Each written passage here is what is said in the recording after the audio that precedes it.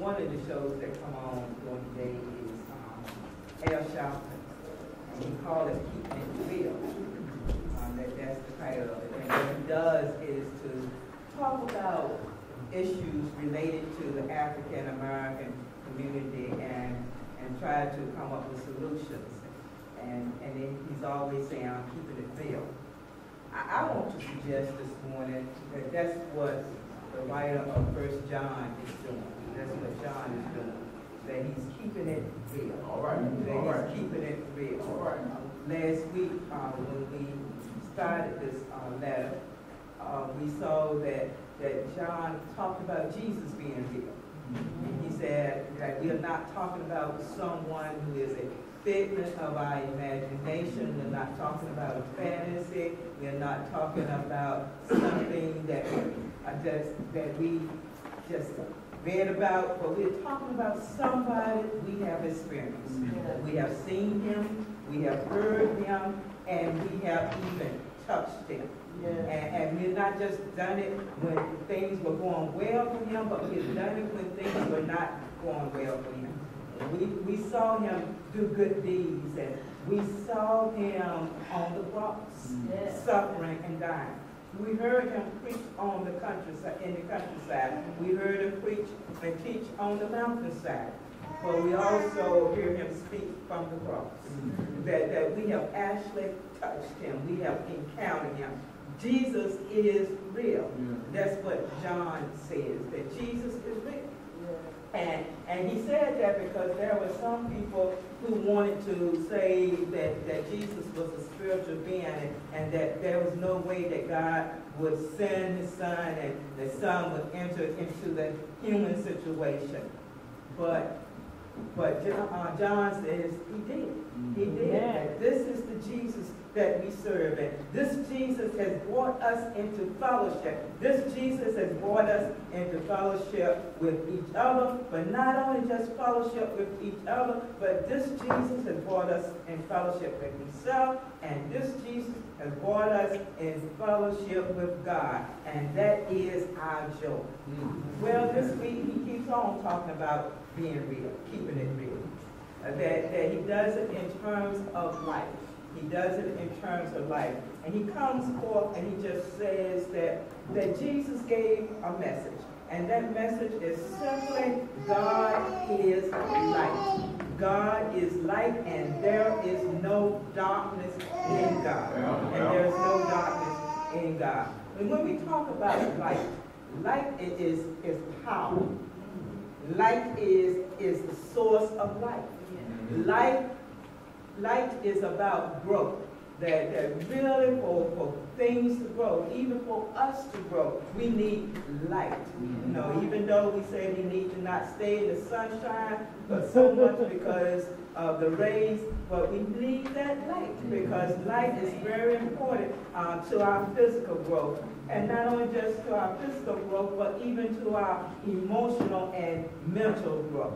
That light is very important. And so when we talk about God being light, we're talking about that God is one who can make us see clearly. God is one who is perfect. God is one who is holy.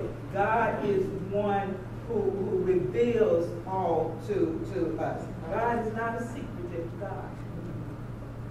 But not only does he say that God is light, but in God there is no darkness.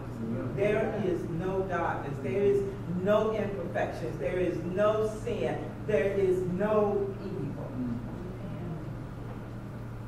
And so that he makes it clear that who God is. But then he goes on to say that if you say that you walk in the light, you have fellowship with God, but you keep walking in darkness, you are lying. Wow. You are a liar, and the truth is not in you. But he says that, but if you do walk in the light, if you do walk in the light, and yes, that Jesus is the one who is able to cleanse you from your sins. That Jesus is able to cleanse you from your sins. And if you say you don't have any sin, you are a liar. Amen. A liar. And read that, and I have meditated on this over and over during the week, and it seemed like John was saying some contradictory things. But it came to me as we came closer to Sunday that what John is saying, that yes, God is light, and in him is no darkness, and God is calling us through Jesus to be in fellowship with God and with Jesus and with one another. But what he also making clear is that we are not God. Amen. And so that means that as we live life, we are going to have to deal with the vicissitudes of life. And John said that because there were some people who had come into relationship with God through Jesus Christ. They had received Jesus. They had been baptized. And their thing was that they didn't have any sin. That because, and if they did have any sins, that they could just ignore it. They could just wash it away because they were in relationship with God through Jesus Christ. And John is saying that still is still a reality. Get real. Keep it real. And so that's what John is trying to say to us this morning. And so as we talk about this, is that we have to think about that ourselves. Oh yes, we okay, yeah, I know I'm a sinner. But then there are certain things that we do, or certain things that we say, that point to the fact sometimes we are just like those people of John's day. That we'll go around and say, well, no, if you are a Christian, if you are in fellowship with Jesus, if you're truly serving the Lord, there should not be any sickness. Well, if you are truly in the Lord, that there should not be any poverty. If you're truly in the Lord, that you should not have any problems. We say that. In other words, we are almost saying the same thing that they say. But what God, through John, is saying, that we need to get real and let it be known that even though we are in fellowship with Christ, even though we are in fellowship with God, sin is still a reality. Amen. And that we still have to look to Jesus. Amen. And when we look to Jesus, Jesus is able to take our sins away. Amen. Jesus is that priest, that high priest, the one who goes to God on our behalf, and the one who comes to us on God's behalf. Jesus is our bridge. Jesus is the one who has stood in the gap. Jesus is the one who is standing in the gap. That he is the mediator. And so I believe what John is trying to communicate to us, that we need to be real about life. And we need to be real about who we are in relation to God. Yes, God is light. And God calls us into that light. But know that we are not God. Wow. That we are still dealing with the realities of sin. But God has sent his son Jesus. The one who is the Lamb that takes away the sins of the world. Amen.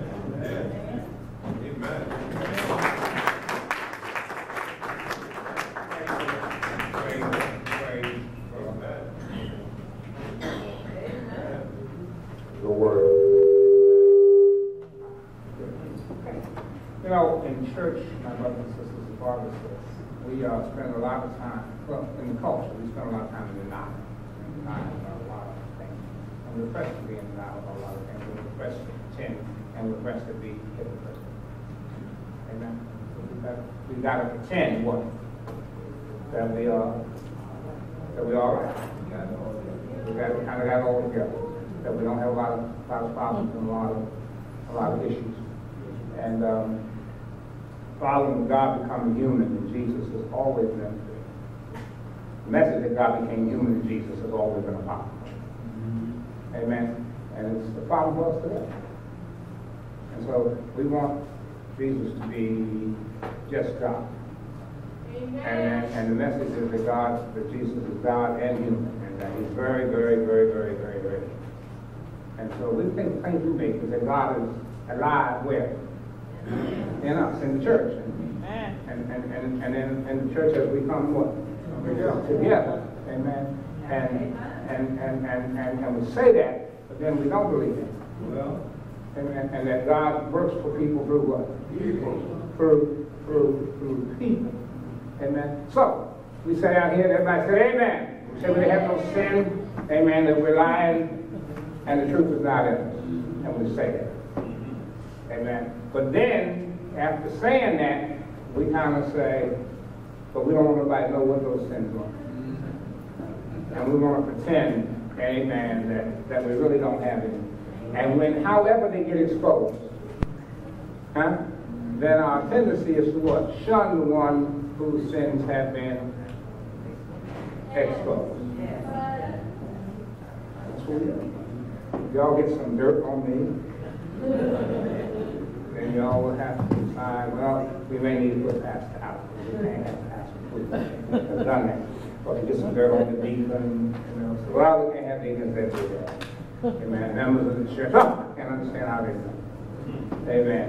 And what John is saying is that even though you've come into this relationship with God through faith in Jesus Christ, amen, that it does not wash away your humanity. And that the reality of the human condition is that we are what? That we have to deal with the reality of sinfulness. Amen. And so what John wants us to know is that God's not frightened by that. And God doesn't reject us because of that. And God doesn't stop using us because of that. Amen. And that's why all the figures that you meet in the scriptures, their flaws are very apparent. David's man after what? God's own heart. As you take time to read the story of God, how can this fellow be a person after God's own heart? Amen. Moses used this a great deliverer. He was very short-tempered. He killed an Egyptian. He was a murderer. Amen. But God used him to, amen, to deliver the people from Israel. Amen. You want to talk about a womanizer, whoremonger, drunkard, amen, rubbish, whatever you want to talk about. For a great judge and a great deliverer of Israel, Samson. Samson. Amen. So when you read the Old Testament, there are all these folks with their clear flaws, and yet God used them. But yet today, we kind of think that folks that God used ought to have no flaws and no issues. So well, that's because they were dealing with Jesus. Okay? So let's go to the New Testament. Paul, who wrote more of the New Testament than anybody, amen, he was a persecutor of the church. He sanctioned the killing. And he never got over it. He said, I'm the biggest sinner of all plus one. As the law, I kept that, but in my self-righteousness, I sanctioned the killing of those who believed in a way different than I did. And I came to find out that the way they believed in was really the truth. Peter was in denial of Jesus. I mean, John, they had the short temper. And all these people with all these kinds of issues. So the church is not a place for folks that ain't got issues. I mean, the church is not a place for folks that ain't got issues. Amen. All of us sitting up here with our issues. Amen. And yours may not be exactly mine. Some of yours are mine. Amen. And mine may not be exactly yours. Some of mine are yours. Amen. So we ought not to be surprised when folks fall short. That's because we're human. And so God became human in Jesus. So if God is alive in Jesus today, in the church, then that means God is alive in us with all of our flaws. And you say, well, what is God alive doing? And John, I don't like that metaphor of light. It was the light and darkness. Darkness gets to be associated with us. Amen. And that may not be the way they use language, but what he's saying is that what God is doing is helping us to come and see the reality of our sin, to see how it is hurtful, how it is harmful, and to create within us, you know, something that makes us want to forsake it, make us want to move beyond, and helping us to do that. And then helping us to help each other, amen, when it is discovered, get well. So the church is more like a hospital. When you felt that folks are sick, they go to the hospital. And in the hospital, the ministry of the hospital is to help folks get well. Yeah. And so when you go to the hospital, there's all kinds of disease up in there. But all the folks in the hospital are working to help those with those various diseases get well. And so what God is doing here in the church, with the presence of Jesus, who's alive in us, is helping us to, amen, Joyce, face up to the reality of our sin, because the light gets shown on it. And to discover that when the light gets shown on it, it doesn't mean that God rejects us. It doesn't mean that God says, I'm through with you, I can't have no more to do with you. But then to be able to say, amen, through the forgiveness that I make available to you through the community. Through the love that I make available to the community, I help you to what? Move on and move beyond. And that's what sanctification is about. Sanctification is about God continually working with us to make us like God. And when that happens, we glorify. And that happens over when we go on the other side. And most of the problem that we have, I say folk all the time, is that we want to criticize folks because they're not living glorified lives while they're in the process of being sanctified. Well, and so you got to remember that about yourself, you know, that you are in the process of being what? And you're not yet. Amen. And that God is at work here in the church through Jesus, who's alive in the church. Amen. You know, helping us to do that. And that happens as when we discover it, when it's disposed, when the light shines on it. Amen. Where we're able, for God through Jesus at work in the church, and the Jesus at work in us, helps us to forgive. And we have to understand that forgiveness does not necessarily mean that consequences of your sin is not. You got to still deal with the consequences. Amen. Just like when you get healed of certain diseases, you still got you go to the hospital. Amen. Because diabetes says, now to give you a blood. Amen. And you come out of the hospital, the diabetes isn't gone. Amen. You still got to deal with it as you live out life. Amen. The diabetes is still there. And that's what it's saying, that when you get saved, it's kind of like illness, certain illnesses. You get saved from your sin, but the sin is still there. And you know that, because all y'all are saved, right?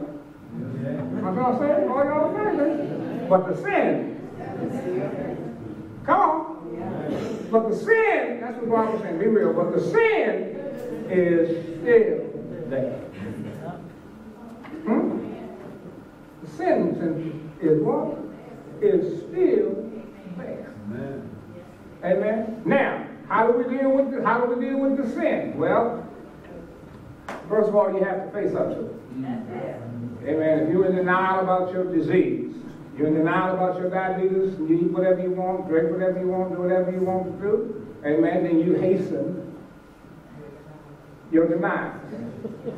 Amen. And understand, doesn't it, you know, and death is not the worst thing that can happen. See, death, in some instances, may be the best thing that can happen. Amen. If I got certain illnesses and I just did what I wanted to do and I died, that might not be so bad. Problem is decay. You hasten the decay. And the decay, that's like cutting off toes. You know, your kidneys don't work. What you say? You get blind. You know, if I just went on and died, I wouldn't have to deal with that, but have to deal with what?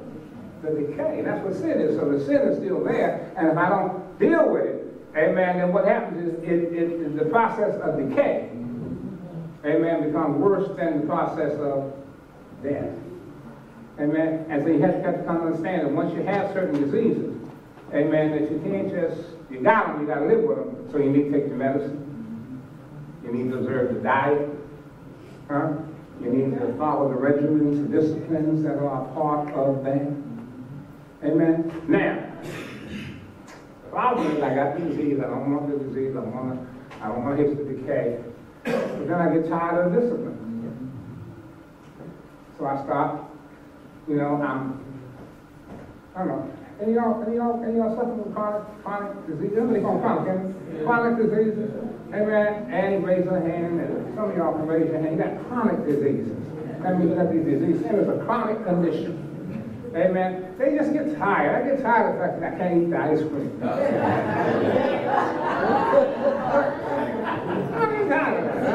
Amen. You know, and I don't want to drink the diet soda. Huh? You know, huh?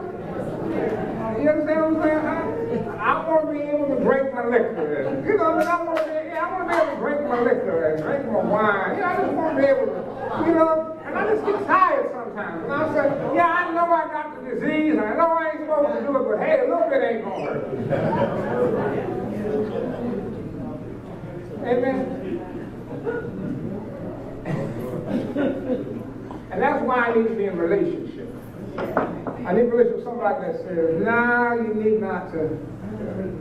Pearl tells a story. Pearl told me a story. She was talking about a sister had diabetes. And Pearl said that every day the sister would have her make this lemonade full of sugar. And because she loved her sister, you know, she made it. Then one day she came to realize that she was going to want to hurt her sister. She said, I'm not going to do that anymore. And then, see, and what happens is in church, that's what happens. Amen. That when we come to that, in church you get encouraged. Amen. To drink the diet soda. Huh? To leave the liquor alone. Not because, you know, just because it's not good for your condition. Huh? Amen. To walk in some different ways because the light gets exposed. Yeah. And sometimes the light doesn't get exposed to everybody. Amen. For somebody. And that's why the process says that when you find a brother or sister that's overtaken in a sin, those that are spiritual, restore the brother or sister in the spirit of gentleness, bear one another's burdens, and so fulfill the law of Christ. Amen. And when we're able to what? Forgive one another. Amen. And then what? Work with one another. Amen. To deal with the chronic condition of sin. Because God in Christ is alive right here in the church. Right here in us. And folks say, God can't be, y'all ain't God. You know, we are and we aren't. God is alive. And that's why you're able to forgive. Because you know that the same sin that's at work in somebody else is at work in you. And that's why they killed Jesus. They killed Jesus. Amen. Because Jesus was the light that exposed the reality of their condition. Pharisees and those people, they were very religious people, they were very good people, they wanted to please God, and they tried very hard.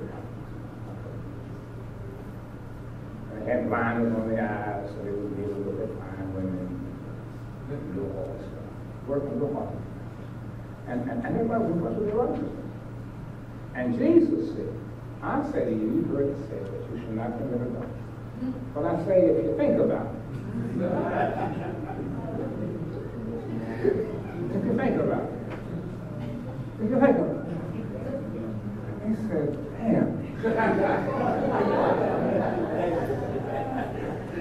He won't let us off.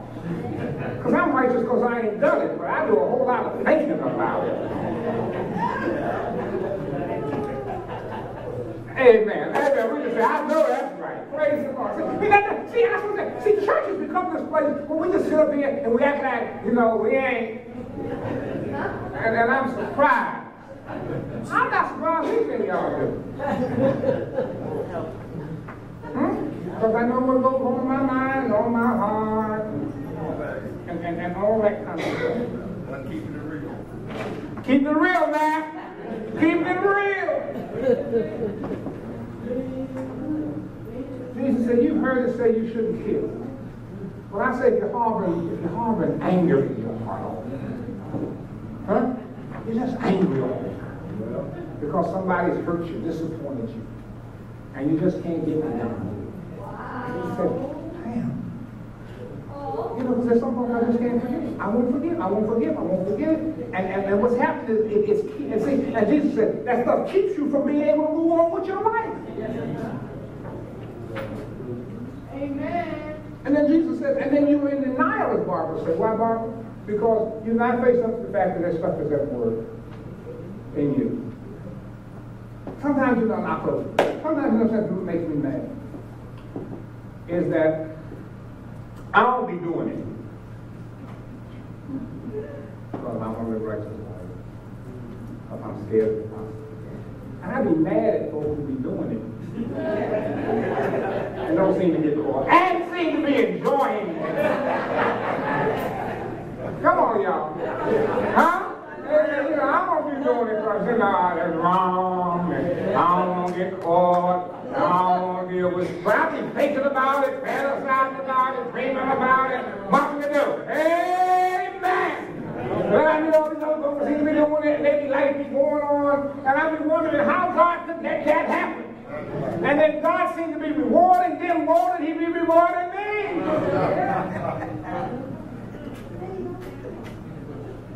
I'm not here encouraging y'all to sin. Amen. But you see what happens is I get caught up in me. I think it's me. But it's God's grace. Yes, sir. Yes, sir. But you gotta understand that is God's grace. And what happens is I get mad because this brother seems to be doing everything he want to do, and I can't do everything I want to do. Amen. And so I think I'm better than that brother. I'm better than that brother. One brother said, you know, I got 10 women, you got one, amen. Both of us ain't know what we're supposed to be doing. You think you better because I got one, I got 10, you got one. And then that's the way it is. And we always want to position ourselves a little bit better. And then what happens is that cancels out the possibility of grace. And your life becomes a lot better when you accept that you are who you are by the grace of God. And by the acceptance of that grace, it allows God to make you what? Gracious.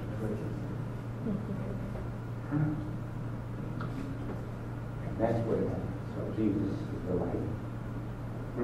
And it exposes. Jesus is the way that makes it possible. So how do you deal with it? Acknowledge it. Confess it. And know that you can be forgiven. And that then allows you to move on with faith. And what God is working in the church helping us to do, face up to the realities of our own shortcomings and our ways that we miss the mark. To be able to confess that. And not kill each other when we confess it. Amen. But to what? Be able to what? Forgive one another. Amen. And then to help one another.